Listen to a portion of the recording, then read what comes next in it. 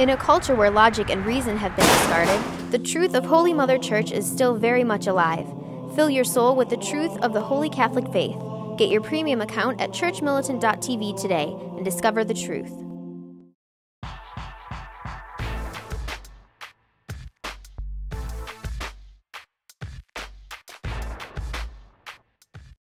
Hello, I'm Michael Miller. And I'm Rebecca Hasenauer. Here are your latest headlines from churchmilitant.tv News. Catholic Princeton University professor and pro-life, pro-traditional marriage activist Robert George has been elected chair of the United States Commission on International Religious Freedom. The organization's website states that it is, quote, a U.S. federal government commission dedicated to defending the universal right to freedom of religion or belief abroad.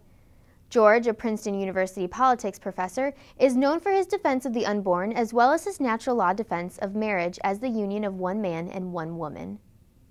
Yesterday, the Catholic University of America announced it is trying to decide whether or not it will accept the Obama administration's terms on the contraception mandate or to keep fighting. Religious counsel for the university has stated that the terms still don't take into account their religious objection and admitted they'd be, quote, significant facilitators of birth control if they accept the mandate.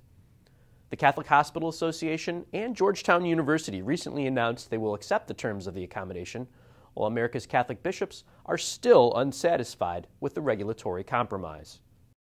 A book called Zealot, The Life and Times of Jesus of Nazareth, currently the #2 top-selling book on Amazon, claims that Jesus Christ never claimed to be God and that Christians have misunderstood him. The author of the book, Reza Aslan, is a devout Muslim and describes himself as a religious scholar. One news source described this book as a fast-paced demolition of the core belief that Christianity has taught about Jesus for 2,000 years.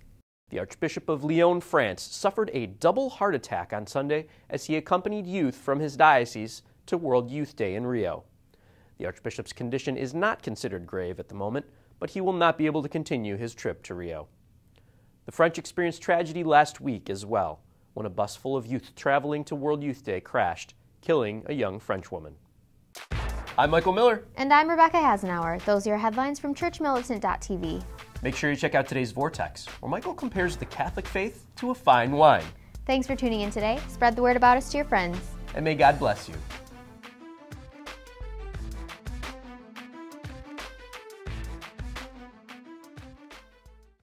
Sick of TV and its cultural rot?